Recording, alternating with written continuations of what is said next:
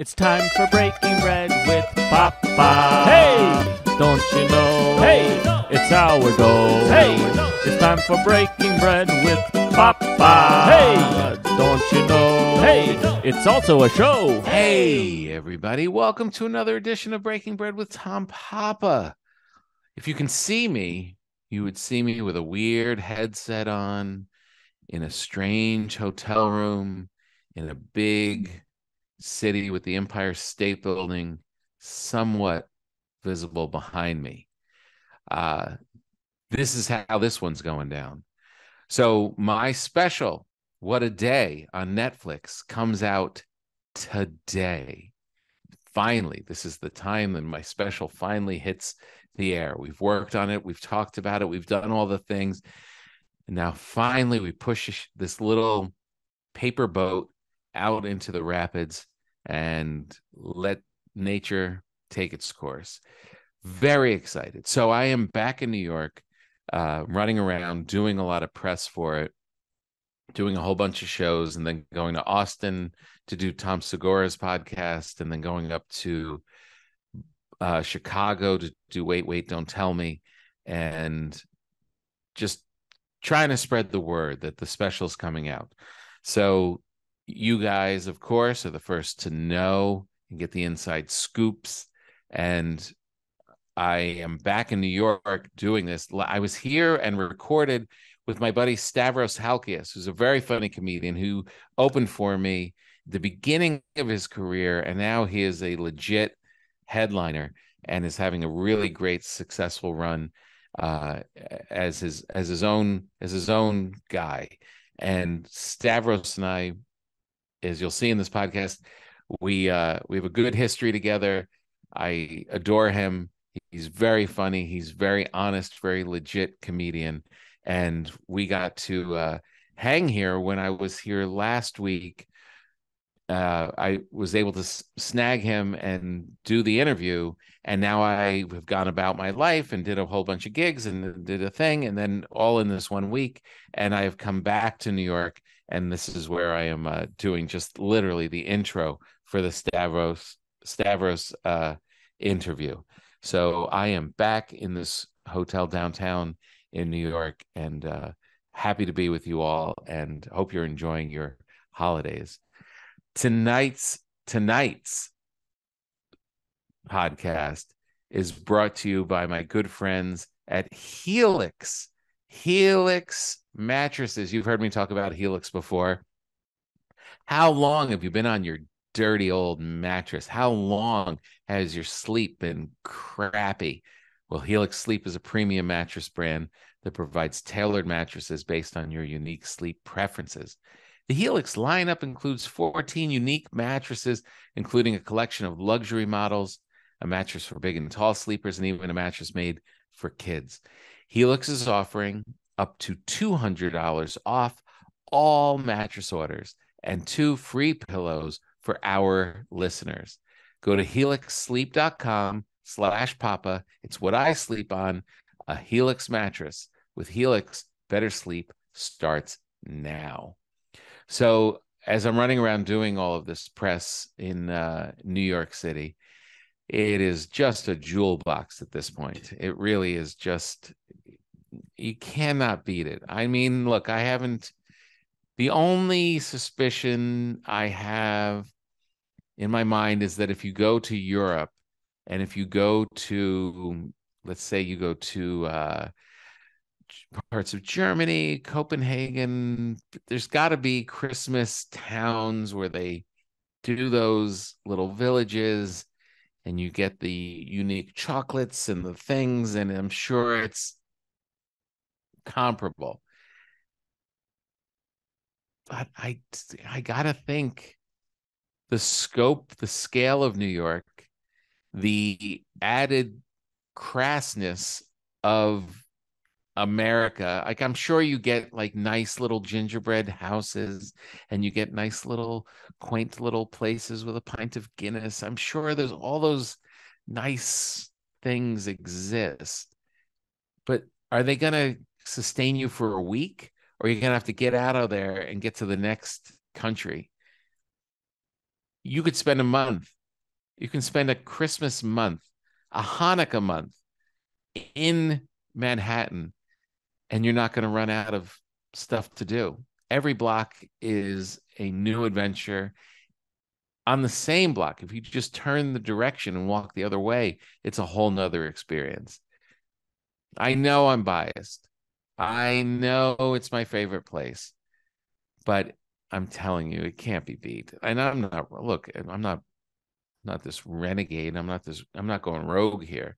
It's a reason why millions of people flock to New York during the holidays. It's a special place, and it is all lit up, and the bars are just perfect.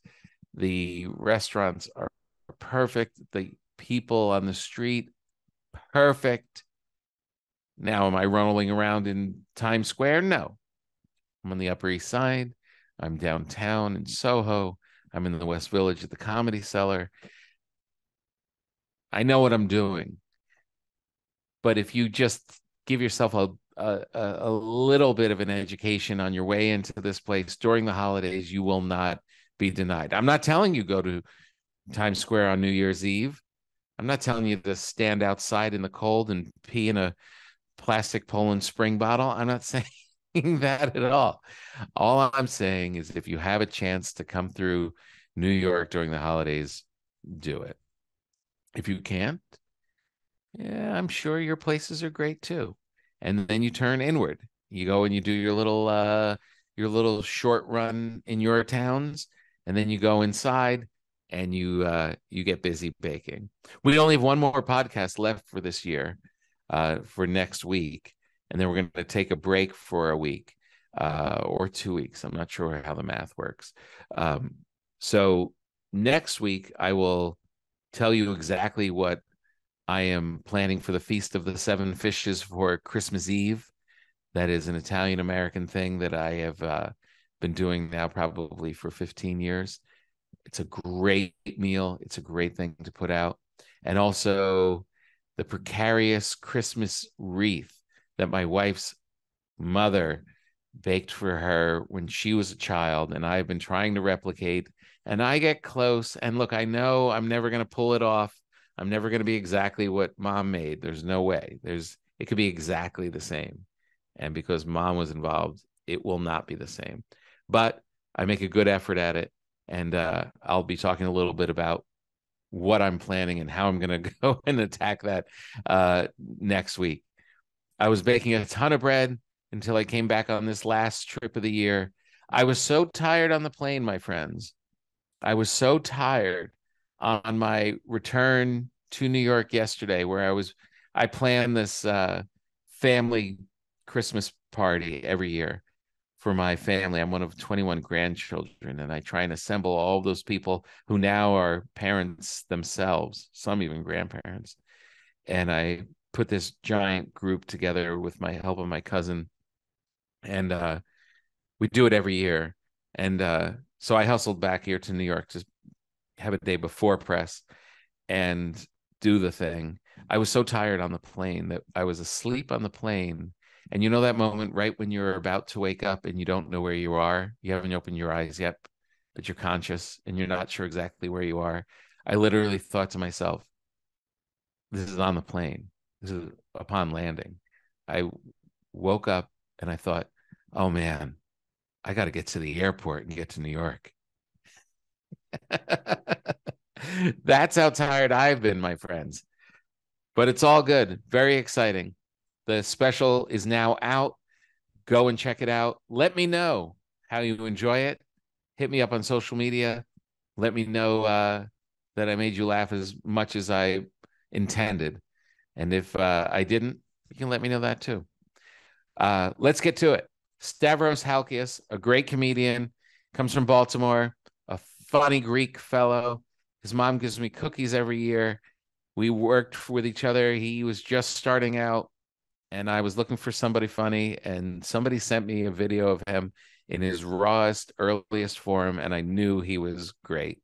And I'm so excited that he is now having success on his own, and I got to spend some time with him, and now you get to spend some time with him as well. Enjoy Stavros Halkias.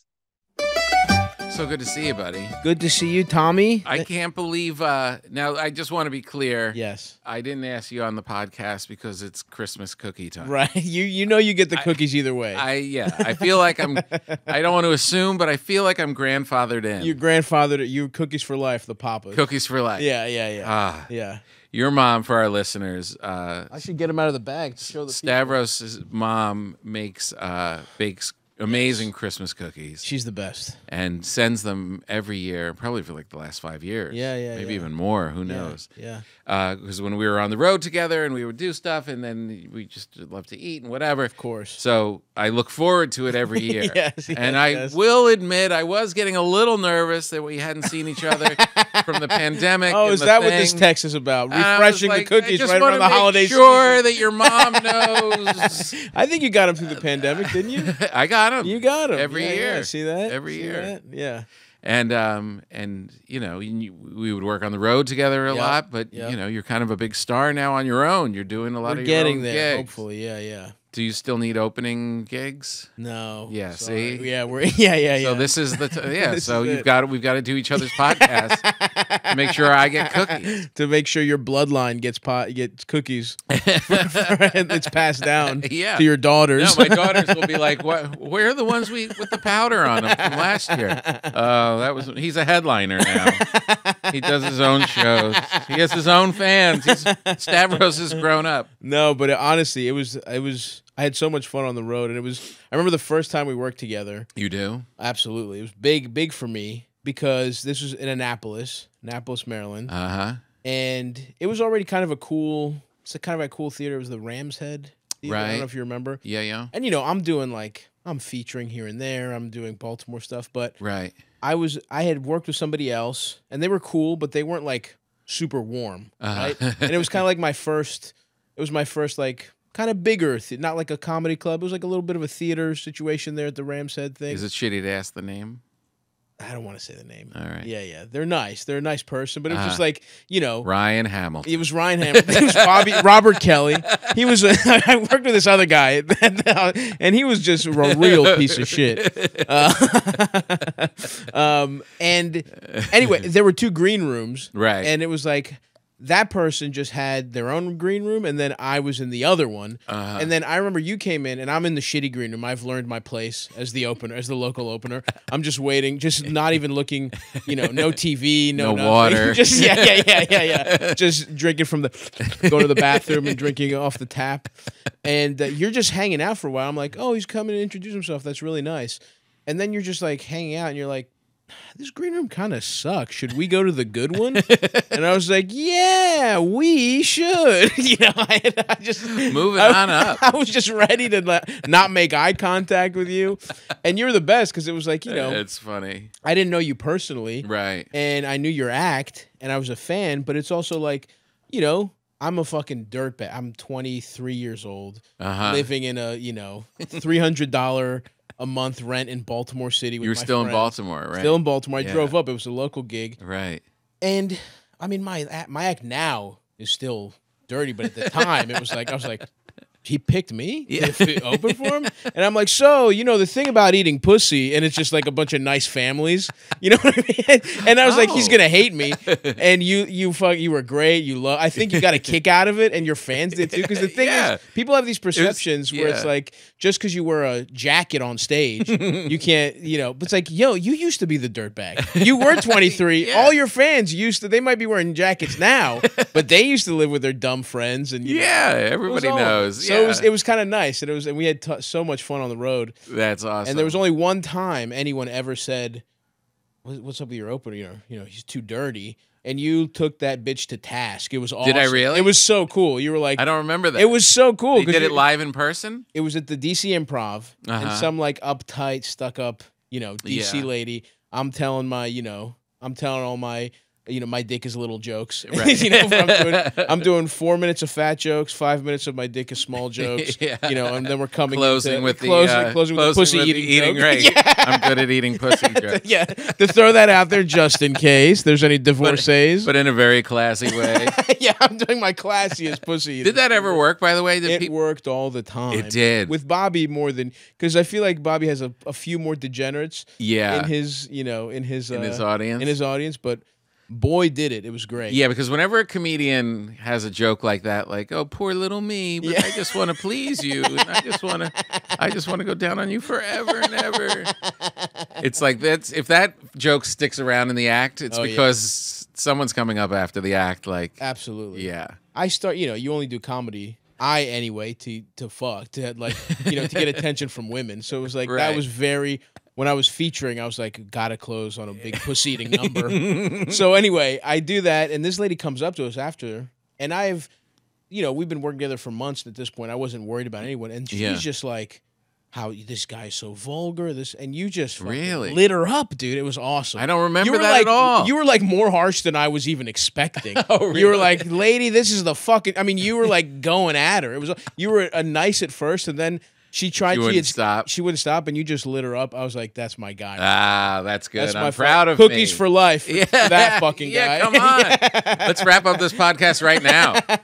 Just text me what you've been up to. Wow, that's good. That's good to know. Yeah, and it was a really fun run, and there was you just always made me laugh. Great hangs. I do have this thing where through the years where I work with people and. I just work with whoever makes me laugh. That's totally the only metric. Yeah. And half go on to headline and do their thing, and you don't work with them because of that. And others I don't work with because they end up not doing comedy anymore. Right. But I just love them so much. Right. And it's just like they make me laugh, but for this, just never really, of course, kind of catches. Yeah. What can you do about That's it? what you want, a good hang. Yeah. We had great hangs. And even though your mom showers me with love, I've never met your family, but you actually came to Father's Day once. I did. I had with Father's my family. Day with the Papas. Yeah, when we played up in Nyack, New York. Yes, that was so fun. And we had to go to. Did we have a show that night? We had a show that night. I think we did a Sunday. It was a Sunday. Yeah. So we did a Father's Day. Now maybe they tied it in like Tom Papa's on Father's Day, something like that. Yeah. And it was like. So I was like, all right, yeah, why not? It was like a nice Father's Day. We had brunch. to have had a show, or you would have been. Yeah, I would have left. You would have left. Yeah. You wouldn't I have been. didn't stay the extra night to have Father's Day brunch with you and your dad. My dad and my The extended sisters family. and everybody. And by the way, everybody loved you. They still ask about you. Oh, I love the Papas. They were great hang. But it was funny, that one in specific, it's like the person who least cared about that was your father. You know what I mean? Like everyone is like, it's Father's Day. Your father wanted you to hang out on the couch. All right. Clearly. All right. Yep. We're doing this. We're parking here. Spending this on this. All right. We're going to get dessert too? Yeah. Okay. You can probably get that at home. I just spent a couple weeks with them, and he has not changed He's at the all. best. He was great. Yeah, from day one. Just non-plot, constantly doesn't really just... Why are we doing even this? keel. Why are we out? All right. If it makes you happy. Yeah. All right, well, we'll sit here. Just wanted to hang, and then like the only time he lights up is when he talks about motorcycles. Right. He's like, he can talk about that and like the joy that like a little kid on Christmas. Yeah. Everything else he's just like, oh yeah. Just just make it like he's in an elevator. Right. Like that's that. Yeah, it's so brutal. No. All right. So, now if you had done my podcast Yes. in Los Angeles, I would have baked you bread. Someday we'll get there. We'll get there at some point. So today, I instead stopped off at this Italian sandwich shop that I'm listening. is really good. Okay. And Nicole and I already ate one of them. Okay, great. And it's literally bigger than her head. I love it. It's made on focaccia. Oh, Very simple. you need the focaccia. So good. Let me see what I have left. Yeah, please. Okay, so I have the summer one. Mm-hmm. That's not what you had, is it? No, you had the boss one. We had the same one, Nicole, right? Yeah, we had the same one. Okay. So What are my this options? one is you could either have straight salumi, Okay. which is just very simple, Sure. or you could have the summer, which is prosciutto, mozzarella, tomato, and basil. Oh man, I got to look at them. This can't be. I can't. Yeah. This has to You need more This has information? to be visual. Okay. I'll show you. This is the summer. Oh, it looks pretty good. Mm-hmm. Looks pretty good. We had one that was heavy on prosciutto also. The prosciutto is insane. Yeah. What's this guy right Ours, here? I have to say though, ours had this truffle cream on it. Big Truffle fan? I just hit or miss. A truffle either Yeah. really elevates something or it just feels like, you know what I mean? Yeah, Like, it's intense. sticks it. Yeah. It's really Can intense. overpower a sandwich. Yeah. This one, I took a bite out of it. Okay. This is straight mortadella. Oh, I am a big mortadella fan. Are you? I am. I might have to do a little sampler. Little column A, little column B. And this one is straight salami. Oh my God. Salumi. Salum. I'm leaning. I need a little mortadella just to fucking wet the beak. Uh-huh. And then, maybe a Well, little I'm going to give this one to you. I only took one bite out of Okay. it. Well, come on. You could eat around that. I'll eat around. But it's legit. This place is legit. I'm going to just try some for the people. All'antico. All'antico. All'antico Venato. All'antico Venato. Oh, yeah. All'antico Venato. Straight mortadella, right? You can't go wrong That's with good that. stuff right there. Yeah, that's good stuff. Maroon. And I didn't just start, but in the last couple of years started messing around with focaccia. And that's all they make. So these sandwiches come out square. And they just, well, as soon as they let me in early, so I got to kind of hang in there. Bread celebrity. Yeah, bread celebrity. and then by the time it opened, as soon as they opened the door, there was 20 people there. Wow. Yeah. So this This is is a fucking good legit. sandwich. I'm So going to save this. there you go. What happened to your finger? It was an onion caramelization accident. Oh my God. Oh my God. What happened? Well, What was this onion? I'm doing? big on caramelizing onions these days. you are? Yeah, big on it. Uh-huh. It's a nice, healthy topping. Right. I'm making a lot of turkey burgers, trying to like Nice. stay off the mayo and shit. Get a caramelized onion, a lot of flavor, little fucking Yeah. mayo, little Greek yogurt. You can make a little sauce that way. Uh-huh.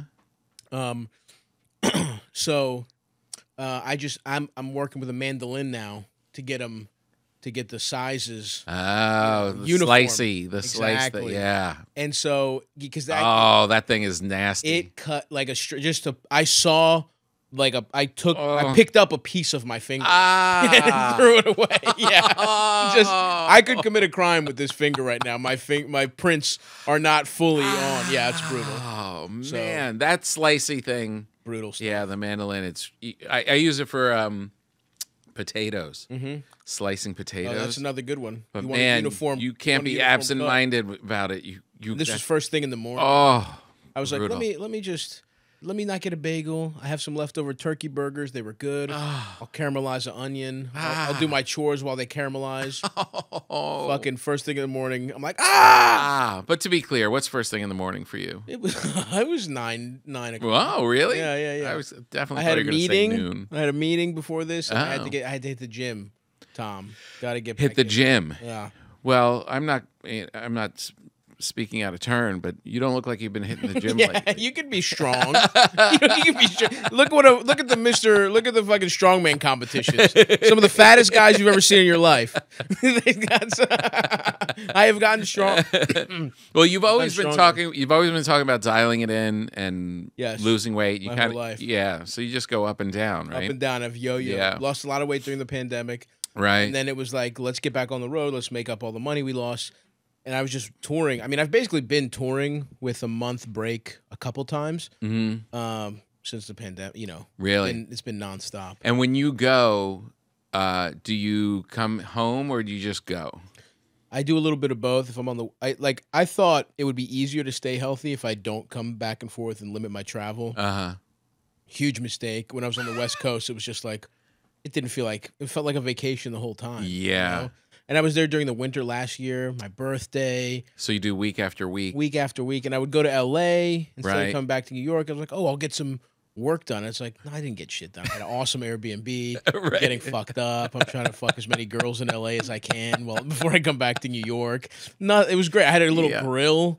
I'm making lamb chops. I'm just like, I was like, it'll be good. I'll get chicken breast. I'm getting like, it was great. It was a great year, but I also got fat as shit. I literally was like, I was where I needed to be during the pandemic, and it was, and then as soon as the road, and then I was like, this year will be nice, and then my things will slow down a little bit. That'll be good, and then I can't complain because my special did really well, and things have gone really well, and I'm staying on the road, and I'm adding shows and all this stuff. Is that what clicked it for you? Was it the special? Because you were always progressing. It's always hard to say because you're progressing, and things are happening over the years for sure. But that was a nice bump. It was a huge bump. I mean, the old podcast helped. Yeah. Got me to kind of start headlining. And, I would sell out a Saturday late show and that kind of thing. They were good weekends. Yeah. But just the special, and even more so than the actual special, the lead up to it where I just started doing little clips. I saw Sam doing it. I saw Nimesh doing it. Yeah. And it helped them a lot. Mark was doing it. And I put those up as kind of like, I'm releasing a special. I only have 20,000 subscribers. Maybe I'll get a couple here or there. Yeah. I went from 20,000 to like 300,000 off of those. And it was like, I still don't understand what algorithm I hooked onto. And this was on Instagram? Instagram, YouTube, and TikTok. Right. And that really, and then it was like, it's funny. Everybody says TikTok that way. Yeah. It's so funny because it is very valuable. But because of what it is, everyone goes TikTok. Well, I can't even be on it. It's literally like crack. It's like I would lose hours of my time, and then I literally now I have my friends post everything. I hired one of my buddies to run social media. Oh, that's good. And I was like, I can't be near this. Yeah. And they know you so well. My algorithm is it's sandwiches, and then it's like girls with huge tits working out. Because that it just combined like everything that I want is just like a beautiful woman getting in shape and just big ass titties. Like my algorithm is hilarious. And then like cute babies because they're like, you're getting older, don't you want a family? It's like and I was like, yes, I want all this. I want to like, and it's just all your basics. And I was like, I can't be on this fucking app anymore. That's hilarious. Yeah. That is crazy. So it really clicked, and that's really where all your fans started. After the special, it was like things went from the 4 shows a weekend to 8 shows a weekend. Wow, that's great. And then now we're trying to do some theater stuff, so that's going well. But yeah, it was like, so I thought this would be a slow. I was like, I don't want to podcast anymore. I stopped doing my other podcasts, and then it was like I just kind of had 5 months of just touring, and it's been really crazy, but then you're like, a podcast is valuable because you make these fans and they're going to want to check in week to week. So I'm starting a new podcast again too. So it's like, that's good. It was like, I was like, I'll take it easy on touring, and I was going to take the whole summer off, but then it was like 2 months off became 6 weeks, became 3 weeks, became like 15 days, and it was so I have to find but I'm on vacation right now. Right. This literally is my vacation, is coming into New York, doing one show tonight, and 2 podcasts during the day. Yeah. It's a sickness. Yeah. But also the work is, you're so grateful to get the work after years of not getting it. No, you don't want to let it go. Well, that's the thing. It's like we've crossed over my dreams. This was like I wanted to headline. You know what I mean? Like, and now it's like, like my agent will be like, "Hey, this theater's selling well. We should add another." And I'm like, another one? You're right. What? I was like, shit. I'm just like, I mean, okay. I still don't believe it, right? Because I haven't done my own theater yet. Yeah, it'll kick in when it's like that first theater show, and I'm like. I guess this isn't some huge prank. Looking through the curtain. Yeah. No. Are they really there? Yeah. No, I know. So, but yeah, exactly. It's like one of these things with entertainment, especially where you're like, you work your whole life. Yeah. And then it starts happening. And I kind of feel like I can't, like they'll tell you when it's time to stop. Yes. There will be a time where it slows down. Absolutely. And I don't want to be the thing that slows me down. Right. So, that's a good way to put it. It always, everybody's career kind of dips and whatever. And when it dips, great. I'll be ready for it. I'll be ready for a little time off. But right now, I just feel like I gotta, I saw Elton John's final show at Dodger Stadium. Dodger Stadium. And it was great. I was like, why haven't I been watching? Why haven't I been going to Yeah. shows for 10 Yeah, years? yeah, It's so yeah. good. Yeah. But you know, his thing is where he's quit like a bunch of times and Of he course. keeps coming back. Yeah. And he's up there talking about you know, why he's going to quit, you know, for his family. 76. I mean, yeah. 76. Hilarious. And he's talking and he's reading off in the crowd. People hold up signs. This is my 50th show. This is my 180th Holy show. shit. I was like, how many shows has he done? And we looked it up on the Googles and concerts. Not even they like- can only count concerts, Of right? course. All the other appearances are not going to be in this, but he's done 3,800 and something concerts. Crazy. Insane. It's a big number. I know. That is a big number. Huge. Yeah. No, I mean, I was thinking about it. I'm like, fuck. It's like, because we don't just go, I mean, I'm not comparing comedy to fucking Elton John. Right? No, but yeah. But it is like, you know, you go to a weekend and it's like, that's 5 shows minimum. Yeah. You know what I mean? Or 4 shows, let's say. And it's Yeah. like, you do 50 cities, that's right there. That's 200 shows Yeah. or more. You know, Or more. in a year. I think you have to count every time someone says your name and you grab the mic.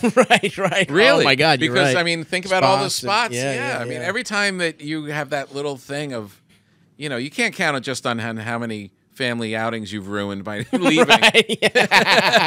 There's hundreds of those too. Yeah. I think you have to count it the Yeah. other way. Yeah. So, my friends, this is cuddle time, right? This is hibernation time. This is time when you're spending in your bed. Take a look at your bed. When's the last time you were really happy? When's the last time you thought maybe we should be looking into something better? When's the last time you thought, I would love to get a new mattress, but how do I start? Where do I go? What do I do? Well, Helix Sleep is your premium mattress brand that I sleep on. And let me tell you how they roll. You take this sleep quiz, this Helix sleep quiz, and you put in all your information and you tell them exactly what you want. You tell them exactly what your partner wants if you sleep with another person. And they will give you a personalized mattress that is shipped straight to your door free of charge. It just shows up and you pop it open and you have this brand new mattress. They'll give it to you for 100-night risk-free trial. We did it. We took it. We found out quickly, after never discussing it, that we have different needs, my wife and I. And she likes it very firm, like ping pong table firm. I like it more soft, like feathery, just like a one of those ball things at the McDonald's where you just fall and there's no support. That's closer to what I want. And they sent us a mattress that satisfied both of us, and we've been sleeping on it ever since. It's American made. It comes with a 10 to 15 year warranty. And remember, you get to try it for 100 nights risk free. If you don't like it, they'll ship it back at no cost to you. Helix has been awarded the #1 mattress picked by GQ and Wired magazine. Go on the website, look it up, helixsleep.com. Spend some time, check it out, feel it around, and see if you want to make the commitment. And you can even take the quiz without committing and just see what they're offering and then make your decision. Helix is offering up to $200 off all mattress orders and 2 free pillows to our listeners. So go to helixsleep.com/papa. With Helix, better sleep starts now. Thank you to Helix for being a sponsor all year long. I'm happy to talk about it. I turned down a lot of products, but I haven't turned down Helix. That's fucking wild. Yeah. But so when you're out there touring and there's no way that you can stay in shape. It's hard. I mean, every tour starts with a lot of willpower. Yeah. And then it's like you get lonelier. You get like it's all I'm going on I'm going on this stuff. And you're tired. And each tour I've made a little bit of I've improved a little bit, right? So it's like the first tour back, I went fucking crazy. I fucked Yeah. my whole life up. Yeah. I'm still digging myself out of that hole. Are you? But now it's like, and then I went and worked out with my brother, Uh-huh. and I got some habits. He gave me a workout that's like, you know, you skip a couple days. It's not the end of the world. You can hop back in. It's not super advanced. So that's kind of what I'm doing. You know, he's got a little program for me. Nice. And the eating was, you know, I have to get, that's obviously, I'm still struggling a little bit with that, but I stayed sober this whole tour. Oh, which really? helped mitigate things where it's like, God knows what it would have been. Yeah. You know what I mean? Where it's like, it would have been 20 Once you pounds drink, more. yeah. You start drinking, you get high. I mean, for me, getting high is even worse. Oh, 'Cause God. then you want to eat more. Of course. So I've stayed sober. And then for this one, I've just realized that it's like, you can't just trust that you'll find the healthy stuff. And so I was talking to Right. Mateo, you know, Mateo. Lee, Yeah, of course. and he does like a meal delivery service. And On the road? And on the road. And you do like, you have them delivered to your hotel. You have Oh. and, you know, it's like, you know, they're good. They're not like gourmet shit. It's like stuff you microwave, but it's still like good food, you know? And it's like, Oh. if you do that, okay, you'll go to one breakfast, but who gives a fuck? Right. That's one breakfast. Yeah. The problem is late at night when you don't have shit to eat. Yeah. Come home, you warm up a little something, you're good to go. You get some yogurts, you know? Man, the eating late at night after a set Yeah. is so evil. And it's Because there's nothing more joyful in the world. best thing you in the deserve universe. it. You've worked hard. Just yeah. You're not. It just It's over. It's Because so, we have to be anxious. That's the hardest thing about comedy. You go to a city and it's not fucking, you know, you're not done till 1 a.m. Yeah. So you wake up, you're a little on edge even at breakfast. Right. You know, it's like Because you have a show that you night. can kind of enjoy breakfast. Yeah. But then it's like 2 o'clock rolls around, you're like, you see it. Yeah. 7:30 is not that far away. You got to Right. start getting ready. That's right. And then it's like, you know, now you're worried about that. And there's just the only part of the day that you are completely done is 1 a.m. Because at that point, that is the point where you are farthest away from the next From the show. next show. Yeah. yes, exactly. And that's Yes. your only time. Yeah. And then to just make yourself go to bed and not eat anything. And you're amped up from the show. But I've been pretty good about not eating like at night. And the other night I just walked up, I was at home and just walked up to the kitchen and my daughter was walking up too. I'm like, where are you going? She's like, I'm going to get a snack. I was like, runs in the family. yeah. And I was like, we just sat there and ate like bread, Oh. toast, and sun chips. And it wasn't even like that bad, Of course. but It's the ritual, I hadn't man. eaten that late in a long time. And the joy from doing it, I was like, why shouldn't I? That's what you start saying to yourself. Totally. Why can't I eat like It's this? not that bad. It starts innocent. Yeah. You're like, well, I have 400 calories left. Yeah. You know, I'm tracking my stuff. I can treat myself to a little bit. And then you just tack on an extra spoonful of peanut butter. It's like, it's healthy, or a little smoked salmon. And then it's like, it just goes each time you tack on one more thing, one more thing. And by the end of it, you're just ordering Chinese food. You know, it's like in 3 weeks, it's like you're ordering 4 different entrees just for you because you want a little taste of everything. Right. You're like, I'm not going to eat it all. I just That want was a another taste. good meal that we had was when we were at the Comedy Works in Denver. Yes. Right when weed became legal. Yes. And you came out with your buddies. Oh, unbelievable. That was so funny. I had one of the craziest weed-induced panic attacks of my life. You did? Where right before, because my phone died. Do you remember that? Right. And there was like some kind of room situation where I accidentally, Oh, yeah. they gave me your room and I was Yeah. like, this room is too nice. Something's off. But then my phone died and I was like, and I had never done edibles because it was like you couldn't was buy them brand in the new. store. I must have taken like 200 milligrams, which now would fuck me up after 10 years of taking, then not knowing what I'm doing. And my friends were even higher. And they were so young and happy. They couldn't believe, because it was the only place in the country that was legal, and they had just come to Disneyland for the dude. first time. They were so overjoyed. Stoned out of our mind. Overjoyed. It was incredible. But then we ate at that Greek restaurant That was a right great next to meal. the Comedy Works. Yep. That place is legit. Good meal, yeah. Yeah. So, especially for like, you know, Comedy Works is like the one south is like, it's in a strip mall situation. It's a Yeah. nice one, but it's Yeah. definitely the best Greek food you could get in a situation like that. Right. You know, it's not Astoria. No, You know what I mean? but it was a real was Greek good. family. Real Greek family, really good. Yeah. Yeah. Definitely hit the end. How does Astoria's food match up with yours growing up? It's good. It's good. I mean, it's up there. Yeah. For sure. I would put them. There's a couple really good spots in Baltimore. There's way more here. Baltimore, there's two that I think could survive in Astoria, but in Astoria there's like, maybe like Hundreds. eight super good ones, you know? Right. And then it's like everything else it's just kind of like, but I will say the best Greek food I've had outside of Greece is actually in Melbourne.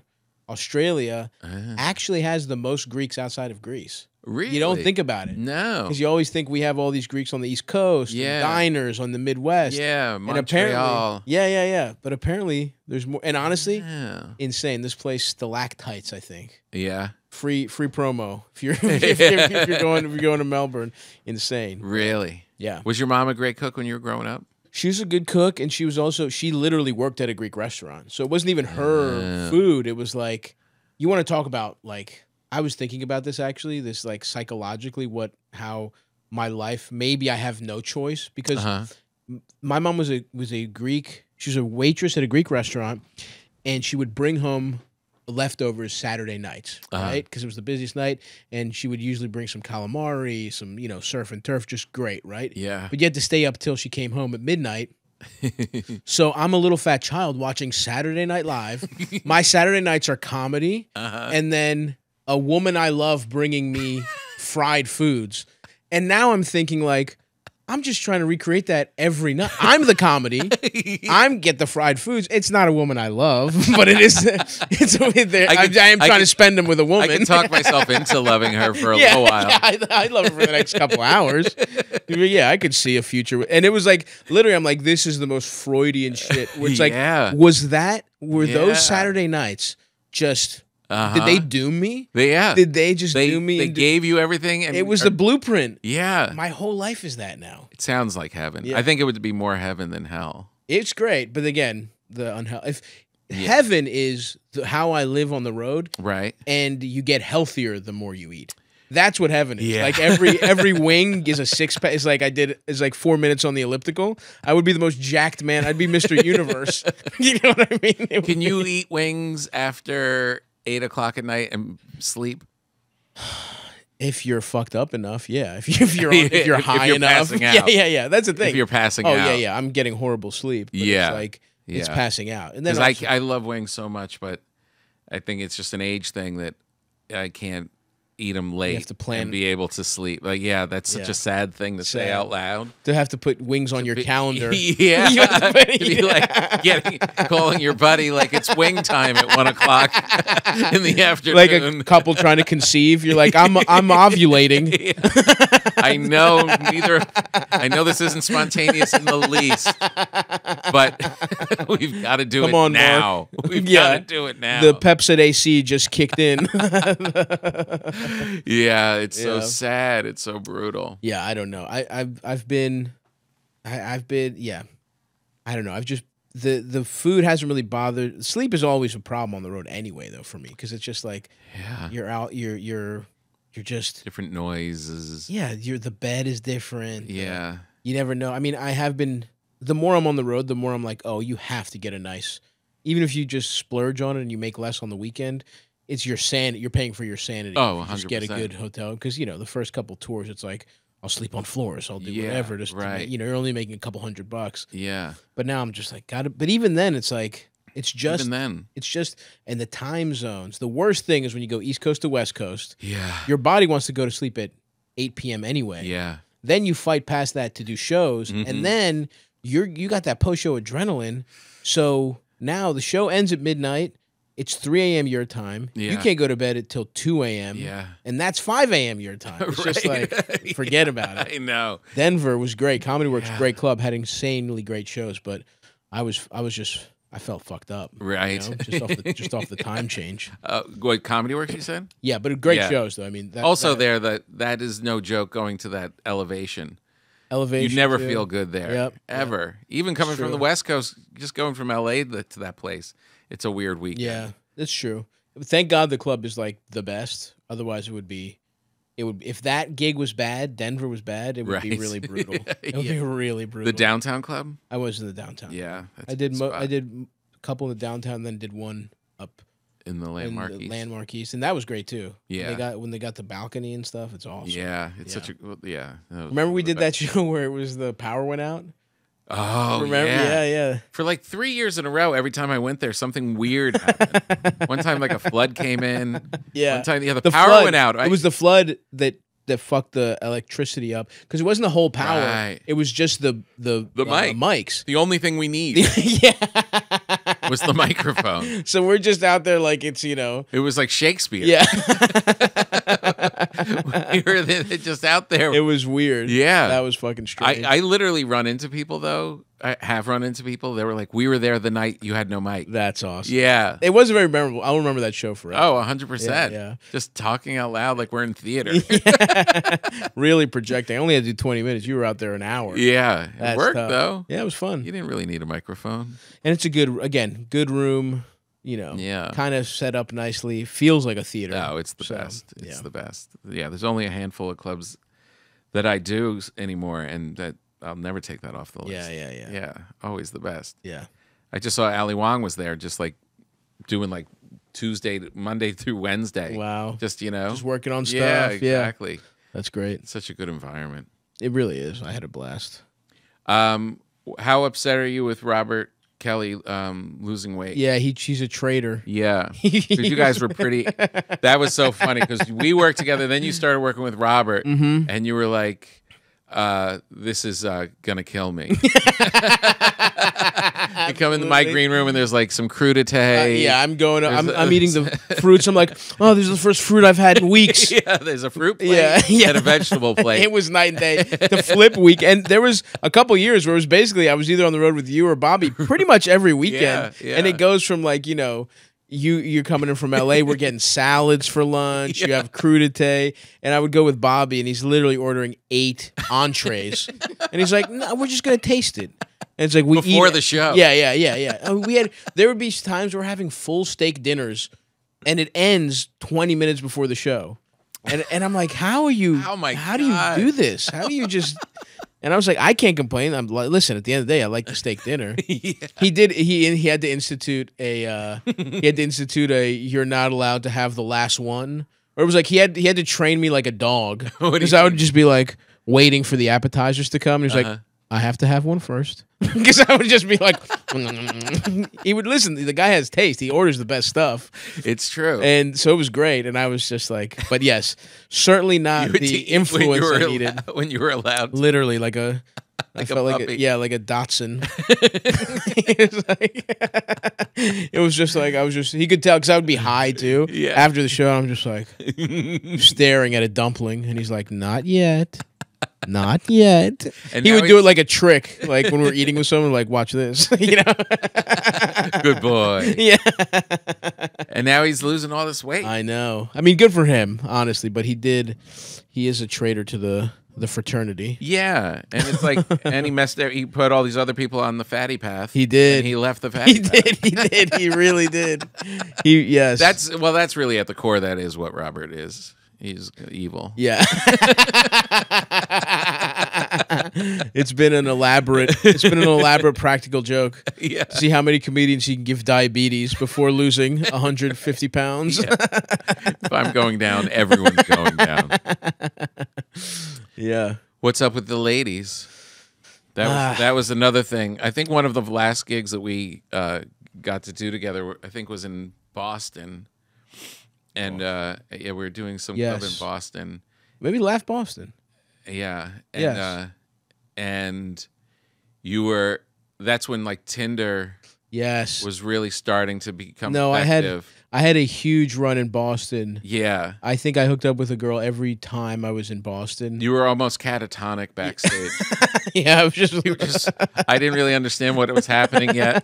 And you're just like, not now, Tom. It was like TikTok with real life consequences. With the possibility of fucking the women in whose pictures you saw. Yeah. Yeah, I was but that's the other thing. It's all like compulsive behavior, you know, where it's like just hooking up becomes another one of those things. Right. Where you're just like, all right, let's fucking do it. But you're not really an addict, right? Like you never went into like the danger zone. Well, you quit drinking. Am I speaking up? Yeah, I mean, I think maybe there were the first week where I wasn't drinking or smoking or doing anything after doing it a lot, I was kind of like, staying out late as hell, just trying to hook up. There was like a week where I was like, what am I even doing? So I don't even want to do this. I'm just like, this is just so I'm not alone with my thoughts. Right. Which is really what it comes down to.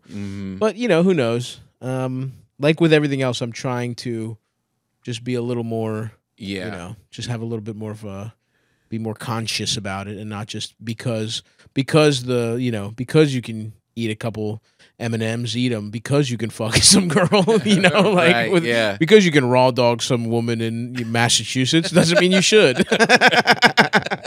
But I wanna. What am I gonna watch? Yeah.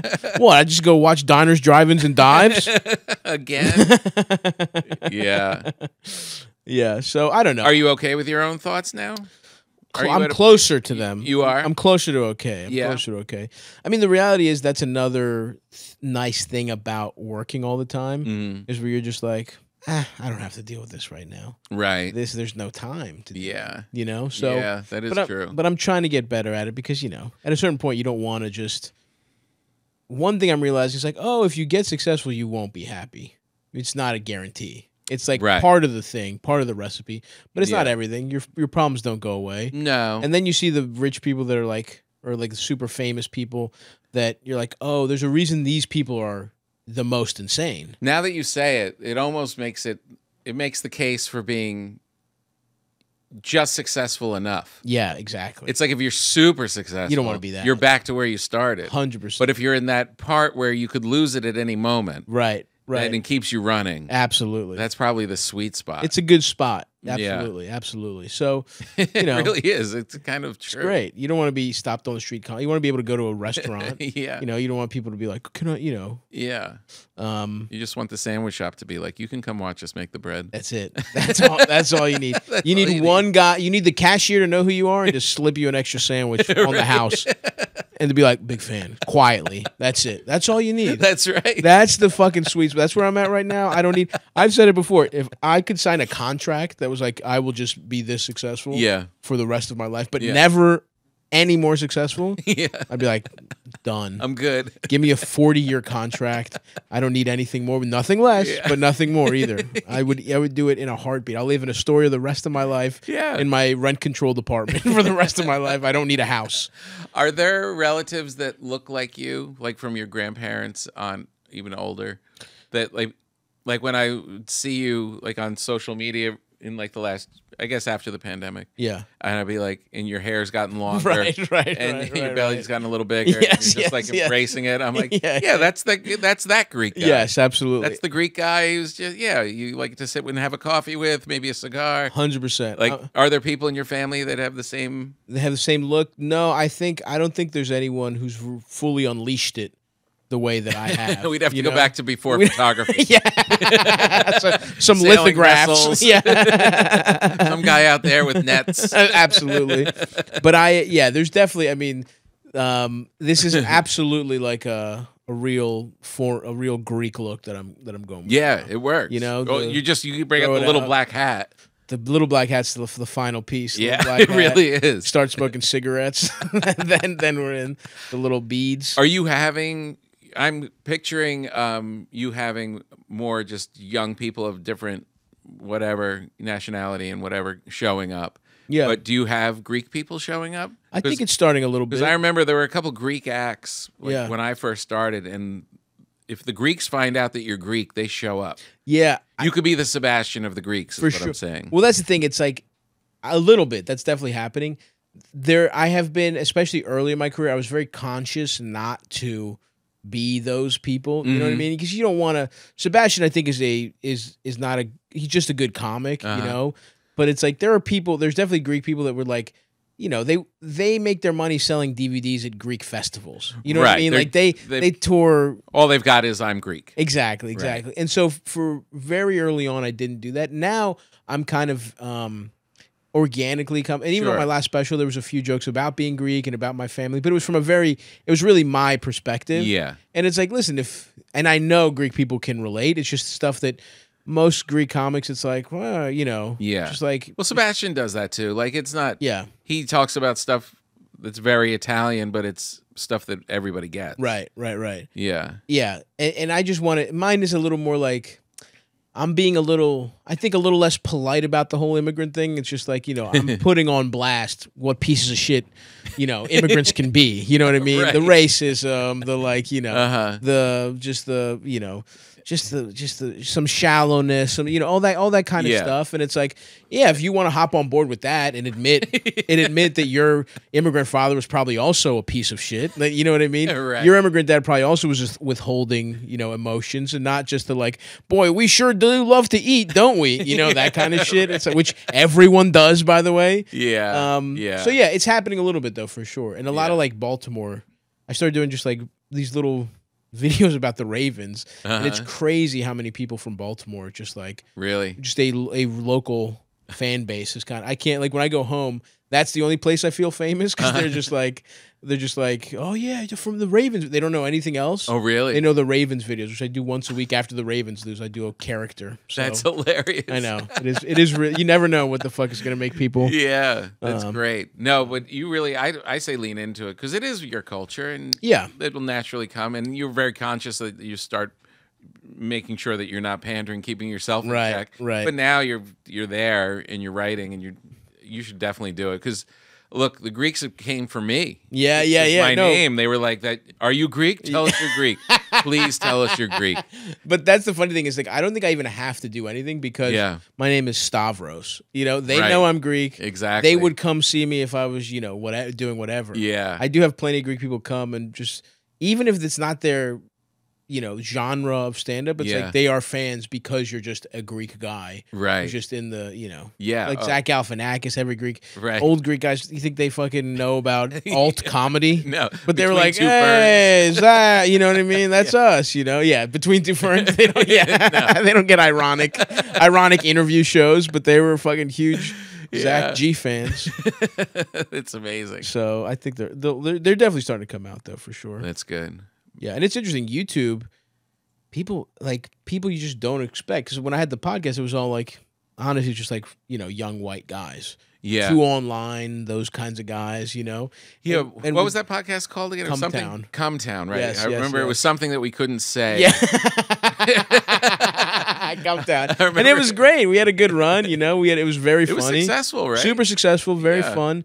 But it's it's like at a certain point you just want to do the next thing, something new, something different. Yeah. I want to do my own thing. I also want to do. I think all of us have gotten a little stale with it creatively, and it's like, just do the next thing. Right. And it was great, and those fans are awesome, and they still come. A lot of them still come out Uh-huh. to the shows, and I'm always grateful for that. But it's like, with YouTube, it's like people you just don't expect come out, just like a old couple on date night. You know what I mean? Like just like two like 50-year-old Latinos. You know what I mean? That are like How'd we you watch find me? your videos every day on YouTube. It's just like YouTube has just become TV. It's the reality. Everyone Right. in comedy and entertainment still thinks about like TV. Right. And movies maybe are a little different, because a good movie is still like can still affect. And don't get me wrong, a hit TV show is still awesome. This is the best thing you could have. But just an okay TV show, I would rather have a big YouTube channel than just be on a TV show that does fine but is no one's favorite, Right. And so I think a lot of people have just shifted to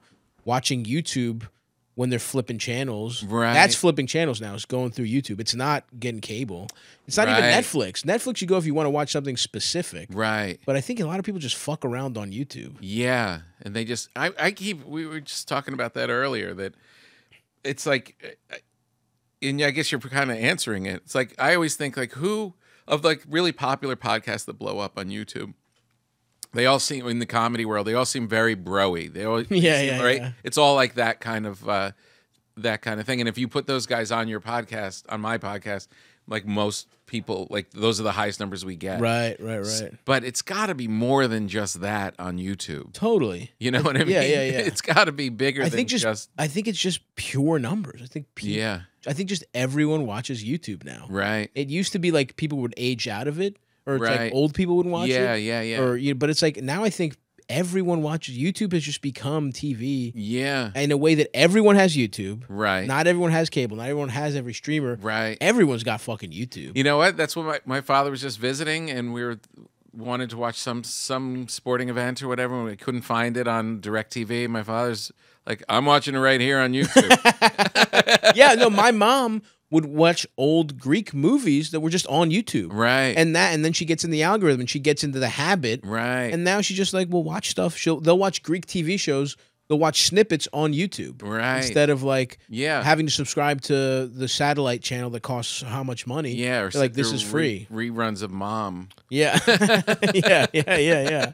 So yeah, I don't know. It's cool though. It's sick because it's like people that It is sick. I would have never found out about me. Yeah. You know, and it's like these dumb little videos, and they're like, this is cool. We'll see. And it's like translated to, and I'm sure there's so many other people that maybe aren't coming out to a show, but are still watching. Yeah. Which is also awesome. It really is insane, isn't it? It's like just show up anywhere. Yeah. Like I literally this morning had someone come up and was like at the sandwich shop was like, I know you from NPR. And then I was at this thing earlier, and she's like, I learned about you from TikTok. Yeah. And I was like, what? In my old head, it's thinking, what could be more split apart than NPR and TikTok? Yeah. You know what? It's not that far It's apart really at not. all. No, absolutely not. It's not. It's wild. Yeah. It's very interesting because it's like I think we have a relationship to social media shit where it's like we have to do it for the job, and it's kind of a bigger burden. But it's like if you're just going to have a good time, I'm sure it could be a lot more fun than when you're like, oh, I have to move some tickets. So I have to post. It's like I have to do this shit constantly. Where it's like my mom, I don't think even posts anything. I think she just like has a thing to keep up with her friends and like maybe watch something every once in a while. Yeah. Do you think you said that if you could level out this level of success, you'd be good if you could sign that contract? That'd be awesome. What about for your life? Do you feel like there's going to be little Stavroses one day? That's a good question. Because it's you got to be thinking about it. I am thinking about it a little bit because it's the first. My best friend, so I moved here. We lived together, first apartment. Like we've been friends since we were kids. She had a kid recently, and it was the first I've had friends, but she's like family, and it's like to see like a kid where you're like, wow, she had a fucking kid. Like she was the first one to move to New York when we were like. I was 19. She was like 22 or whatever. She just said, fuck it, I'm moving. And she's always kind of been the first one to be at the next level of life. And it's like, I kind of wonder, like, is she dragging the rest of the friend group into being like, oh yeah. And it is true. Now. The older you get, it's like your friends kind of set the pace for what kind of life you want to have. Yeah. And when you do comedy, you could this is a fake life. Right. Like I went home to visit my brother, and all his friends have kids. Yeah. He's married. Right. And I went there, I'm thinking, damn, my brother's a little young. And I'm like, he's a 31-year-old man. He's not young. Right. You're old. He would have been retiring in the 1800s. Yeah. But in comedy in New York, it's 31 is like, he's a baby. Yeah, he's just getting started. Look at him. Good for him. He's walking. Yeah. Look at him. So that kind of shook me out of the whole like, oh yeah, you're not. And you also don't want to be one of those guys that's like trying to be cool when he's 40. Yeah. You don't want to be a guy with like plugs trying to fuck the hostess. You know what I mean? Like trying to get her in your dancing Maserati. In front of the speaker. Yeah. That shit sucks. Showing like a 19-year-old girl your like crypto portfolio to impress her. You know what I mean? Yeah. I don't want to be fucking that. So it's just like, and so, we'll see. It's nice that a lot of my brothers are married, my cousin's getting married, my best friend, another one of my friends in a serious relationship. Yeah. And it's like, you're like, oh yeah, first of all, if I were to continue living kind of how I am, it's like I'd have to get 25-year-old friends. I have to like, that's fucking weird. Just surround myself and pretend I'm their age. Hey, you're right. You see that guy, and I don't want to be that guy. Pretend that you watch the same host of Blue's Clues. Yeah. I'm a fucking Steve guy. I don't know who came after Steve. So I don't know. I mean, I think that is another thing about being on the road so much and working so much. I'm like, for what? Who gives a fuck? Right. It's like, okay, now I'm at the place where I can afford everything. It was nice. I didn't grow up with money. Yeah. Now if I want something, I just get it. Right. That's nice. Yeah. But it's not like, but then ultimately, what's the whole point? Yeah. And then you're like, well, yeah, I guess some family shit would be nice. That's the next thing. Mm-hmm. And, we'll start probably with just trying to have a solid relationship. I have, I've had a couple okay ones, but it's like I've always been a little immature and I've always been so worried about my career where now it's like, all right, this shit's pretty settled. Why don't you work on you as a human being? There might be room for another part. Exactly. Yeah. So that would be cool. I remember I was coming home back. I was on the road for like 4 weeks in a row. I was like, I'm tired. I wish it would be nice for somebody just like, if I like got home and like there was like food and the apartment was clean. And I was like, maybe I'd get a roommate again and they could do that. And you know what? I could get like a roommate. They wouldn't have to pay rent. Like I'm doing well. I was like, why a roommate though? It should be like a girl that I like. I could have a girlfriend who does that and she wouldn't have to pay rent. And I was just like, I've just invented a 50s housewife. Right. I was like a woman who stays in my house and cleans and cooks me dinner. And she doesn't even have to pay for anything because I'm doing pretty well these days. And I was like, loves me is taking care of her child.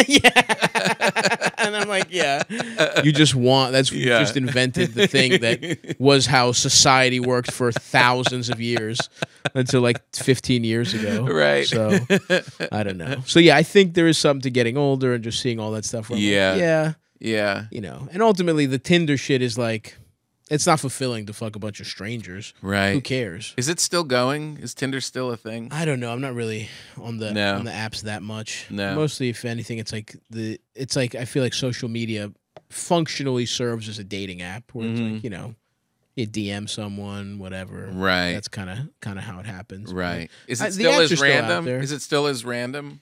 What do you mean? Like, do girls hook up as randomly as... Yes. Because it wasn't like, before all of that. Right.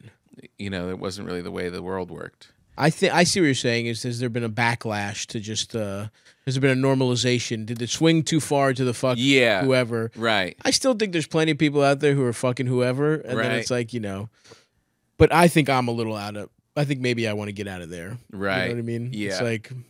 It's like you can't do that forever. Yeah. And it's also just not fulfilling. You just want to Right. You just want to watch a whole show with someone. Right. You don't want to be 3 different places on one show with 3 different women. You know what I mean? You don't want to have to be pretending you're still on episode 2 when you watched 5 with somebody else. Didn't we saw this already, didn't we? Yeah. Oh, right. No, I definitely did. Why are we always a season ahead of 30 Rock when I come over?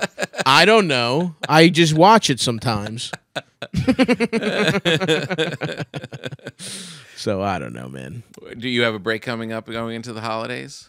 Little bit. Going hard. I have a little bit of a break after, so I'm putting out a podcast, Stavi's World. Nice. Tell me about that. It's fun. It's like a interview. It's like an interview and advice show. So it's like, oh yeah, I did it during the pandemic. I did like a Twitch show where people would call in, and I would just kind of shit on them, but also solve their problems. Right. And I would do it with guests sometimes, and so I'm just trying to like adapt that into like something that I could do, because I did that show live, and it's just like it's easier to pre-record a bunch of podcasts when you're on the road. So I just kind of want to have them ready. So I didn't want to do a live version. So I have a different version of that where I've turned a room in my house into a little podcast studio. My friends come in.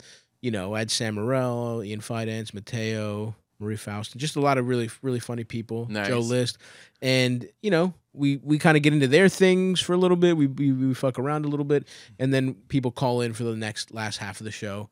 And we kind of, solve their problems, but also bust their balls a little bit. Nice. It's fun. It's just like a fun show. So that's good. I'm promoting that for the next couple of weeks. And then Christmas through the first couple of weeks of January, I'm taking completely off. Nice. And then back to it. The Fat Rascal tour starts in earnest. Some theaters.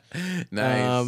We're selling well, but it's going to be a kind of a sprint from February to May, and at the end, I'm going to record the next special. Nice. And then... And you did that through YouTube?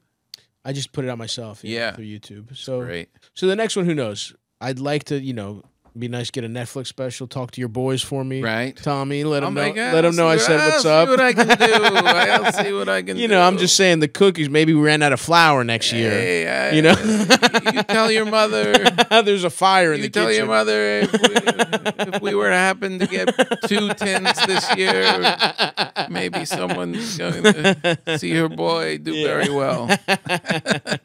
I'll send the whole corporate office at Netflix. They get tins. So yeah, I put it out and I put it out myself, which was really cool. It was nice. Wait, how did you get the tin of cookies? What do you mean? Like, how did you get the tin of cookies? Like, we just decided to do this. Did you go home to get them? No, I just got back for Thanksgiving. I was actually going to start mailing cookies off because I want to take that off my mom's plate. She's doing it that early. Yeah. Wow. She's getting ready. She's a machine. Because, you know, sometimes in the past, it would be like some people would get their cookies after Christmas and or after New Year's. And it's like, people are like, hey, thanks, but I'm fat now. Yeah, I wanted these the 2 weeks. So I wanted to be like, this year, you got it. We'll give it to you right in the like guilt-free zone. Yeah, December, this is the good spot. Whatever the fuck you want. Yeah. Giving people cookies on January 3rd is like kind of rude. Yeah, it really When they're trying is. to turn their life around, they're like, okay. Yeah, this right now is the sweet spot. Right here is where you're like, there's no trying to correct this. No. Let's just go and enjoy it. Full force. Yeah. We'll wake up hungover on January.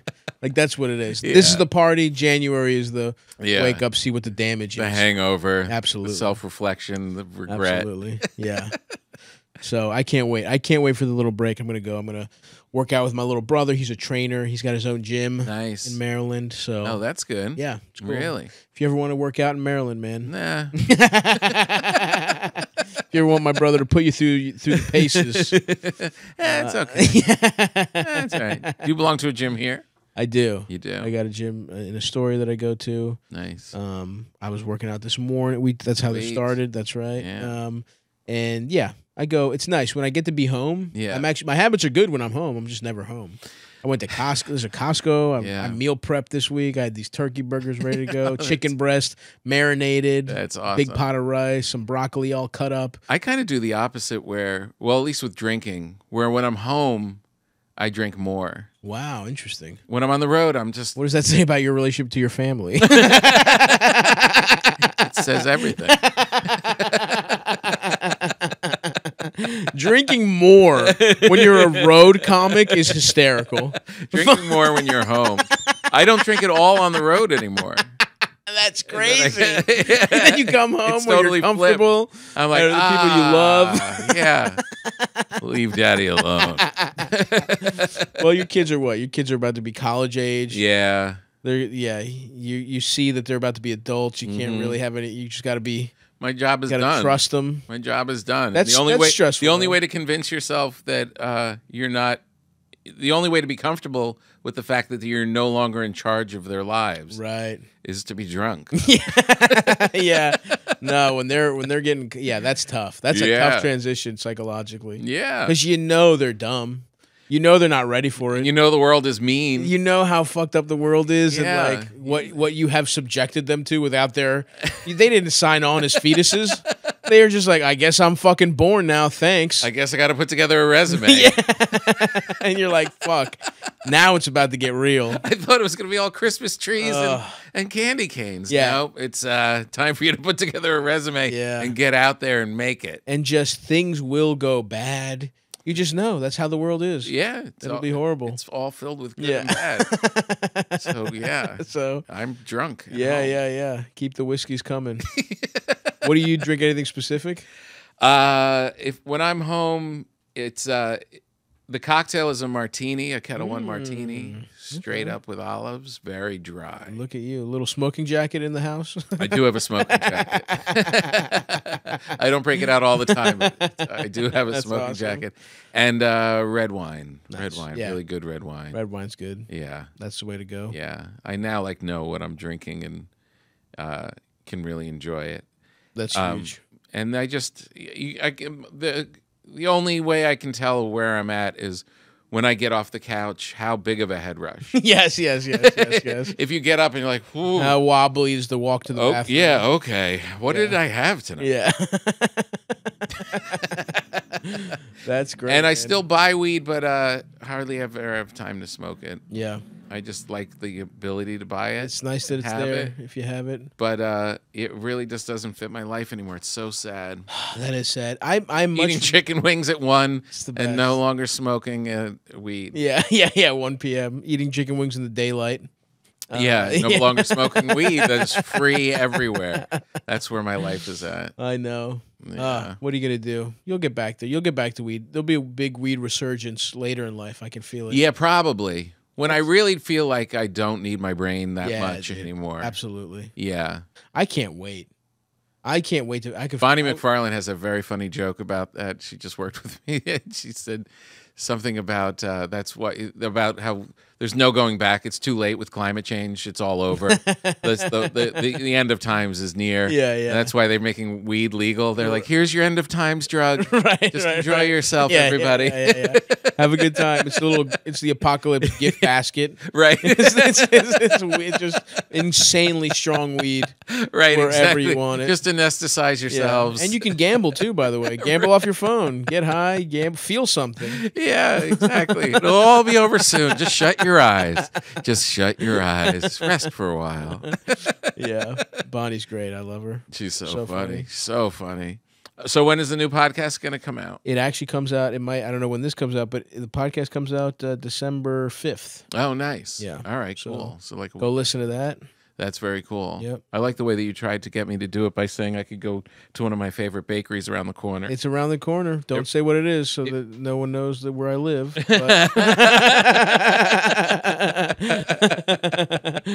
But yeah, I won't say the name of it. Yeah. That is a good spot. Do you ever go there? I go sometimes, but I try. It's tough because it's just there's nothing even remotely Good healthy. there. No, You know. no. So I go. You mean the bread with a round bread with the prosciutto with the in it? prosciutto baked cheese and prosciutto baked. I always into it. remember you. I have that picture of you walking down the snowy street, Yeah. just eating it like it was a donut. Well, we weirdly. I don't know how our travel that got was so fucked up, bizarre. but we just didn't get a chance to eat. And also, we were going for some reason from one gig and then out to Newark. We were like literally going past your house. Yeah. Yeah, and that's where that bakery was. Yes, because you're going to the. Yes, it was in Newark, and the bakery happened to be a couple blocks. That's right. But we also hadn't eaten, so we get these hunks of bread, and we're just like, yeah, like a giant loaf of I think bread. we were like, oh, we'll stop, we'll have time, but it started snowing. Right. It was just bizarre. Yeah. It was further than we thought. Right. And it was just like it was a strange day. It was a fun day, but it was a strange day. It was real because I asked you, can we stop? That's right. I asked you, do you mind if we stop at this bakery on the way from Long Island to New Jersey? Right. Because I know them. I put them in my Food Network show, and I want to go stop. And you're like, Yeah. I'm around the corner. From Yeah, that place. yeah, that's my where home. my apartment is. Yeah, That was the weird part. That was very weird. But I have this great picture of you, this prosciutto bread, which is like a wreath, like a Christmas incredible. wreath. Great. filled I still with get that cheese and sometimes. prosciutto. Yeah. And you were just eating it like it was like a cookie. I was hungry. What can I say? Oh, well, That was good. Well, this was great. Anything you want to ask me? We haven't caught up in a while. Anything that you're curious about? I am curious, we, but, you know, we got through your life pretty good. I'm just wondering about. I mean, I honestly am. Happy for your success. Thank you, Tommy. It's all good. I am. I mean, we can do it on the pod. We can do it off the pod. I'm mostly curious about. We hinted at it, but I am curious about like how you are dealing with that. Like the kids out of the. Even when we were working together, it was like on the horizon. Yeah. And it was like, where are your kids going to go to school? Where, like it was all starting to. Yeah. Yeah. And now I feel like you got to be in the thick of it. So I am very curious about like. It's a different stage for sure. You're all of a sudden that couple that lived across the street whose kids were grown. Right. And you had your little kids playing on the yard, and you're like, well, how do they spend their time? Yeah. yeah. Now we're in that mode. Are they gone? Are the kids One's one? in school and one's on her way to school. Wow. And I was just telling my friend Nicole that we really didn't plan it well because like we love New York, we're in LA. The kids are going off and doing their thing. Why not just get an Airbnb and come back to New York for 3 straight months and do sets and just have a good time and be Totally in the place that we love. And but we have these dogs that are still alive, and we didn't time out their death the right way. That's brutal. Yeah, so I guess I'm gonna have to come here by myself. I'll I'll dog sit. You want to swap? Yeah. I'll come live in your house. I'll go to LA, do some meetings. We got people for that. Come on. Let's see how this new sobriety, see if it sticks or not. See if you meet that nice young girl. And okay. You'll allow me once I have a girlfriend just to house sit. Probably a shrewd move on your behalf. Yeah, there's a lot of valuable things there. But it is, it's definitely, there's these moments in your life where we're all playing from the same brochure. Yeah. And like your friend has their kids, it's like, oh shit, that chapter's here now. Yeah. Whether you like it or not, you've got to kind of deal with whether you're participating or not, you're in that stage now. Your people are in that stage now. Yeah. And we're all going from the same handbook. And my handbook, I'm at that part where like there's actually grown kids. And there's parts of it that are very cool. Like, sure. I love being able to like see them as adults and sit and talk to them as adults. Get to hang out with them as adults. Yeah. These people that you made are now their own thing, but that means you get to enjoy them as a separate entity instead of just kind of dependent on you, which they have been. Yeah, and then you got to, then you digest it and figure it out and find out how you're going to handle that stage of the handbook. Right. And then you see your parents and you're like, well, that part of the handbook will come soon. Yeah. Someday also. And I'm going to be, it's so... you just ride them all out. It's very interesting. Like we just have all these different phases, and you can bring your own vibe and your own mentality to it, and try and make it and do it the coolest way that you can. And, sure. And be open and loving and smart about it, and maybe vary from what you've learned somewhat, but also take some of the lessons. Yeah. You can definitely put your own stamp on all these stages, but but there is no avoiding the stage. Yeah. Well, that's what's so interesting is that even talking to you about this, it's like, and what I've kind of realized is like, no one thinks they are the age that they are. No. Everyone feels 10 years younger than they actually are. At least. And it's like, you're never prepared for any part of it. No. That's what has become so clear to me, because I'm like, wow, so every 30-year-old I met, every 33-year-old, they felt how I feel now. Right. And to me, it's like they were just adults. They were just like, they were like grown-ups. They were grown-ups, know? And it's like they were just, and it's like, no. Your teachers, it's like, I've hooked up with teachers. And I'm like, this is what my teachers were doing? They were just fucking some guy and getting fucked up doing drugs in a guy's hotel room. And then like, so do you got, what color is a fox? And it's like we were just fucking, she was all blasted out of her mind on edibles. And it's just like, that does blow your mind, because you have this perception when you're young that everyone knows and no one has anything figured out. Not at all. And it's like when it's only on reflection that you understand that phase you were going through. Which is fun, And you come into it thinking you got your shit together. Right. You think, I got this. Right. And you look back, you're like, what was I doing? I was panicked. Why did I behave at all like that? Yeah. Crazy. I was so wrong. It's like, that's the thing of having two kids, is like you have that phase twice, or whatever number you have, you're gonna go through it again, right? And like I thought I was really chill with the first one, and really like, oh, I've got this, and I was in control. And then the second one comes through, and you're like, oh, I was losing my mind the first time my daughter got on a bicycle, right, or like right. like I thought I was chill, but no, not even. And then close. also the personality differences when you have kids, where it's like you think you're ready, and then the second one throws you a complete curveball. Nothing. Like, oh, they're not the same. Yeah, they're not exactly the same. I have to. These methods don't work on this one. That worked on that one. Yeah. But that is the strange kind of thing about life, is that you have these. It's almost like you're in the ocean and you're getting hit with all these little waves, and then every 10 or so years you get hit with a tsunami, right? And there's certain ones that you can't avoid, like the death of a parent, or right. or like the birth of somebody, or like losing somebody, or any of the loss, or any of that stuff. Those waves get so big, then you definitely, there's also a part of you that you have to be okay with knowing you have no control. Right. I mean, that is like, sure. think about how you're trying to dial in all this stuff and do your career and You're get right. your eating right. And you do. And then something comes along and all of a sudden you have no more base. There's no more groundwork for you. Yeah. You know? Yeah. You just have to It's pretty. You got to be pretty fearless to be a person. yeah. And no one chose it. None of us were like, "This is what I want to do." We were just born. And by the time you know what the fuck's going on, you're 10. Yeah, You're like, yeah. That's so funny. I really want to talk about that now in my act. That my daughters have to go get resumes. Yeah. That really is so funny. Wait, this is fun. We had Christmas trees. Yeah. We went to Disney World. And now that shit's over. It's over. What do you mean? Yeah. What are your skills? Yeah. How useful? You're right. How can you make some rich guy even more money? You're right.